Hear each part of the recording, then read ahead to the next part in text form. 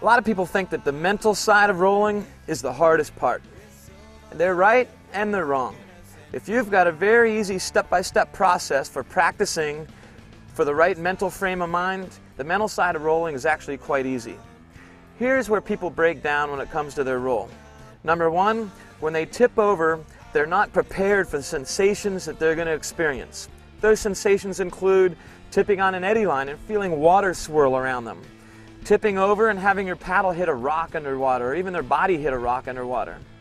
Those are two things. A third thing that people aren't familiar with is tipping over and having it take them longer than they're used to set the paddle up.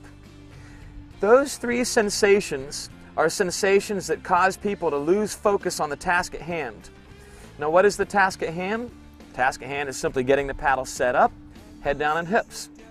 So what our objective is with the mental side of rolling is simply to make sure that we're trained in such a way that we're able to keep our focus on task at hand at all times. In fact, a good question for you to ask right now is, who rolls consistently? People who roll consistently, number one, can focus on the task at hand. Number two, have the technique for rolling. And number three, are prepared to roll. So on focusing for the task at hand, you need to be able to train to do that. Here's a couple easy training exercises. Starting off in a swimming pool. When you tip over upside down, you're always doing phase 4. You're always tipping over, not set up. You're tipping over with one hand on the paddle. You're trying a whole variety of different ways to go from not set up to set up. That's number one. Now, one of the main reasons to do that is it gives you more time underwater and gets you more comfortable being underwater for a longer period of time. Bottom line is, if you tip over and roll up in 3 seconds or less every time, the first time you tip over in the river and you find yourself upside down for more than 3 seconds, you're going to be panicking. You're probably going to lift your head and you're probably going to miss a roll. So it's very key to practice being underwater longer than most of the times you'll be underwater in the river. My recommendation is get comfortable up to 10 seconds. If you can go longer than that, great. The second thing is increasing the sensations. One of the sensations is your boat bouncing around. Well, if you're in a pool, have a friend bounce you around. Dane happens to have a friend or a dad that bounces him all over the place. Being 58 pounds, I can throw him around. So he's experienced with all kinds of crazy situations. He's comfortable with it. So when you go over in the river and you're in a wave train and the waves bouncing you around, it won't bother you. The next thing is swirly water. It's really hard to find swirly water in a pool, so my recommendation is to go out to the river. The next time you're out there, tip over on a nice, easy eddy line. You're going to feel the water swirling around your body. Do it again and again and again, then go to a harder eddy line. Ultimately, you don't want to find an eddy line on a river that you tip over in that's any swirlier than the one you've already practiced in. That way, you're not going to lose the focus on the task at hand. You're going to tip over, you're going to feel the water.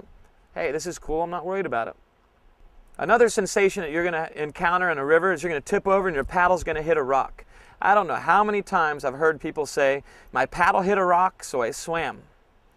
Now, of course, in their mind, they're thinking, whoa, it's shallow, my paddle hit a rock, maybe I'm in a bad situation, I should get out of the boat.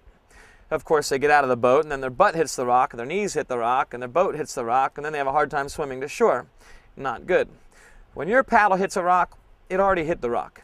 So what do? Focus on the task at hand. Set up and roll. You can actually practice for this. Simply find a nice shallow eddy, tip over where your paddle's bouncing on the bottom, maybe even your body's on the bottom. Don't forget to tuck down so you don't hit your face. Practice rolling up. All right, our last one, being prepared to roll. The next time you get to a rapid, you need to remind yourself you might not be right side up the whole way. It's entirely possible that you're going to tip over in the middle of the rapid. So before you enter that rapid, think to yourself, okay, if I were to tip, what am I going to do? I'm going to set up quick, head down and hips, and be on my way. Just that quick mental reminder is enough that you'll know what to do when you do tip over. Because remember, it's not if you tip over, it's when you tip over. People perform much better if they know that there's a likelihood of tipping over. Last but not least, you need to enjoy tipping over and rolling. Rolling in a whitewater kayak is not something that you need to be afraid of. It's something that's exciting, exhilarating. It's one of the best parts about kayaking. The fact that you can tip over, roll up, and your boat doesn't fill up and you can keep going, it's unbelievable. It's awesome. My recommendation is you don't get off the river without doing 10, 15, 20, 50, however many rolls you can in a day. I know I probably roll an average of 50 times every time I go in the water.